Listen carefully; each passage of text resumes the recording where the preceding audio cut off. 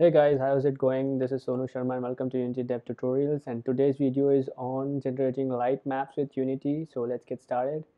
In my example scene, what I have here is a set of cubes and a plane arranged in this fashion.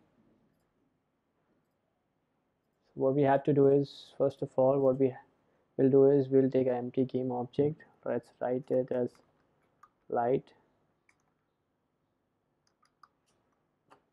Then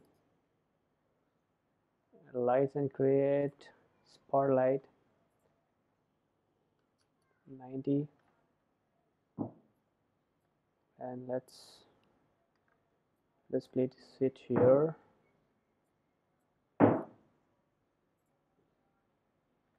This is the top view, and let's change this to 41 to 50 and change this from real time to mixed.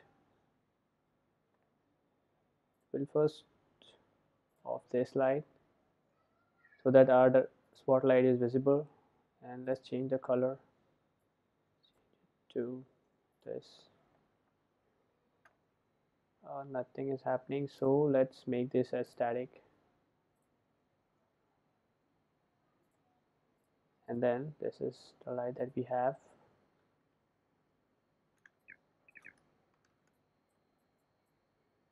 Okay, let's bring it down a bit.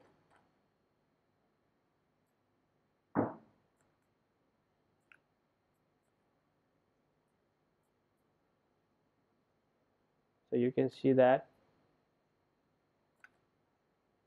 Let's keep the intensity also 40. So while baking LightMap, you'll have to keep in mind that you need to keep your intensity high. Let's change it to something more fancy. This one. I'll duplicate this and apply some cool spotlights here with change in color. More red.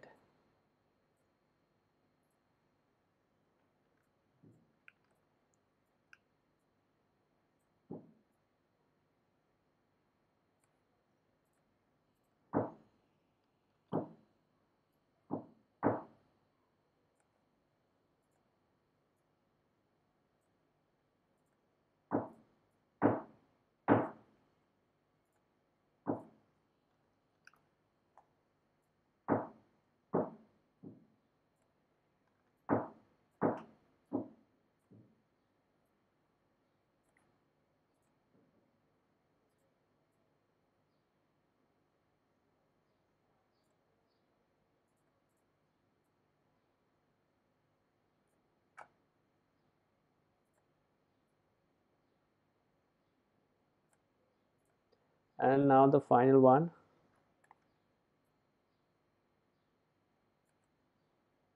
What should I change it to? Like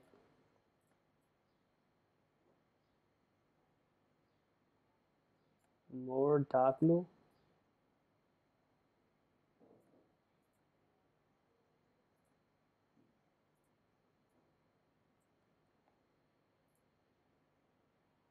So this is what we have. Save. And then what we have to do is we'll have to head to Windows, rendering, light settings, and let's first confirm everything is static. Let's make these lights also static. Yes, to children's as well. The environment is static. I have disabled the directional light by default, which we used to get.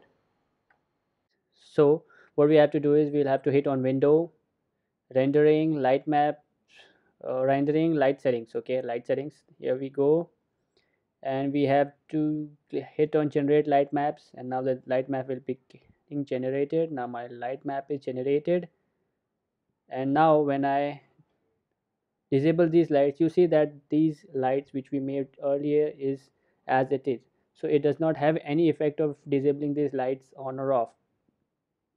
And now when you go to lightings and bake light maps, you can see that the light map that you have generated is here.